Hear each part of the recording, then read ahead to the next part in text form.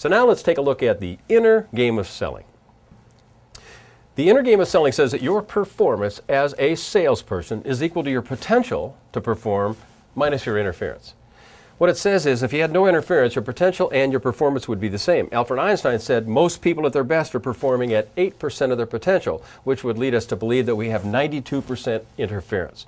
Our potential to play a game resides in our unconscious mind. Anything you do naturally, unconsciously, tying a shoe, driving a car, you do better because it's your natural ability plus your learned skills. In the longer version of this seminar, I would make a case for you that your natural ability is 95%, by the way, of your ability to perform this business. Isn't that nice to know? You're already born with those skills.